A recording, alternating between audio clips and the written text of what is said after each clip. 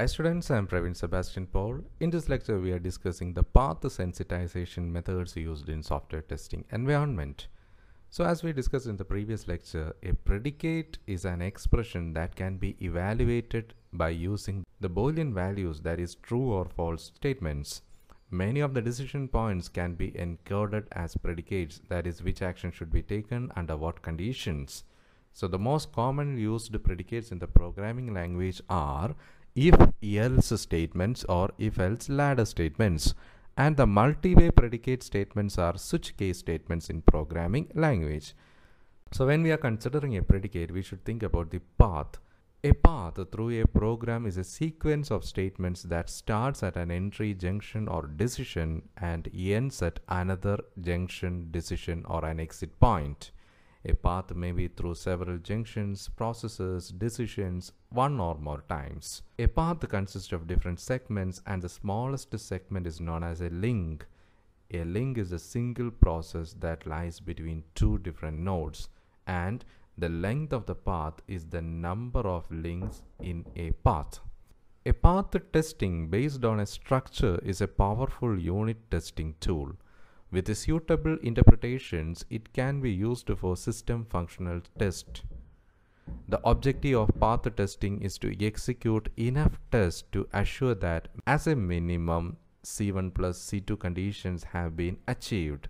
Select path as deviation from a normal path, starting with the simplest, most familiar, most direct path from an entry to exit point is very much important in program decoding. When we come to the software testing environment, the term input is very much important. In testing, the word input is not restricted to direct input such as variables in a subroutine call, but includes all data objects referenced by the routine whose values are fixed prior to entering it. For example, inputs in a calling sequence, objects in a data structure, values left in registers, or any combination of the object type consist of inputs. The input of a particular test is mapped as a one-dimensional array called as an input vector. The path sensitization is based on the assumption that failure mechanism in a gate result in its input or output being stuck at 1 or stuck at 0. This fault is then traced along a path to the network output and its effects are noted. With this method, one can determine how the fault can be provoked and how it can be propagated to the output by means of sensitizing path or path from the fault through the associated gate to the outputs of the network. So we are focusing upon identifying achievable or unachievable path. For this, let us consider this term a plus bc into d plus c into fgh into ij into k into I into L. We want to select and test enough path to achieve a satisfactory notation of the test completeness. Secondly, extract the program control flow graph and select a set of tentative covering path. For any path in that set, interpret the predicate along the paths needed to express them in terms of input vector. In general, individual predicates are compound or may become compound as a result of interpretation. Trace the path through, multiply the individual compound predicates to achieve a Boolean expression. So this multiplication will result in A, D, F, G, H, I, J, K, L plus A, E, F, G, H, I, J, K, L plus B, C, D, F, G, H, I, J, K, L plus B, C, E, F, G, H, I, J, K, L.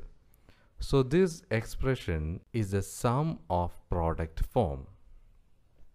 Each product term denotes as a set of inequalities that, if solved, will yield in an input vector that will drive the routine along a designated path. Solve any one of the inequality set for the chosen path and we can found a set of input value from that path. if we can find a solution, then the path is known as a achievable path, and if we cannot find a solution to any of the set of inequality, the path is known as unachievable path. The act of finding a set of solution to path to predicate expression is known as path sensitization.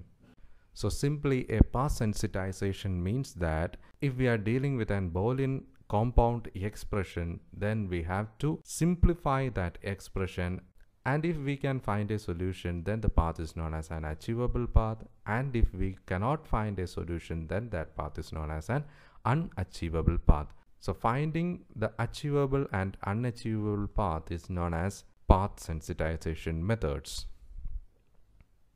The different heuristic procedures for sensitizing paths are: path sensitization is a workable approach instead of selecting the path without considering how to sensitize.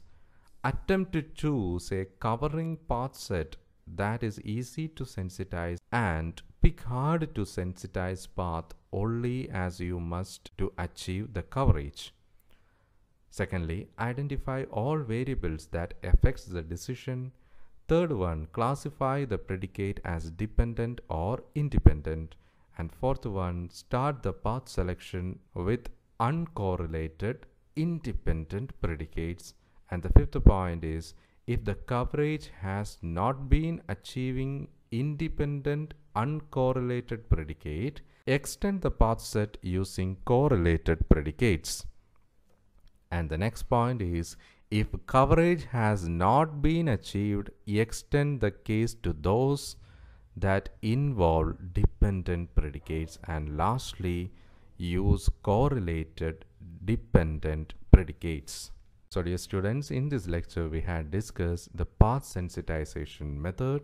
So simply, the path sensitization is the way of identifying whether the path is achievable or path is unachievable. So dear students, kindly go through this assignment question. The question is, write in detail about path sensitization. So dear students, in the upcoming lecture we will discuss path instrumentation techniques in software testing. So see you soon. Until then, goodbye. Thank you and all the best.